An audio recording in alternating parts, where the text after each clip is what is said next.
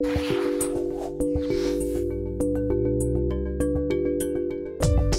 you may already know, the internet plays a huge role in how Sling TV works. But how exactly do Sling TV and the internet relate? When sending content through the internet, all files from videos to emails get broken down into small bits of data called packages. Smaller content, like an email, requires fewer packages, while bigger content, like your favorite high-quality TV shows, require more. As each package travels through the internet, they do not always follow the same path. Package 1 may travel through gateway A, B, and C to reach your device, but package 2 may pass through C, A, and B to land at the same point.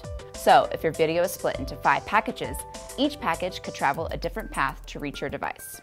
The Sling TV app on your device quickly reassembles the packages back into a high-quality TV show you requested. Amazingly, this all happens within seconds.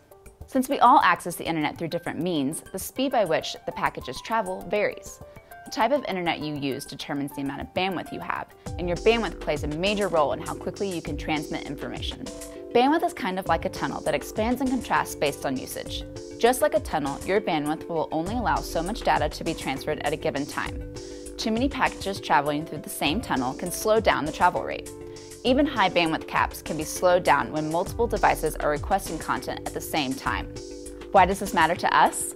Well, the slower the internet connection is, the lower the video quality you may see when streaming. Without the internet, Sling TV would not be able to provide you with all of your favorite shows at a click of a button.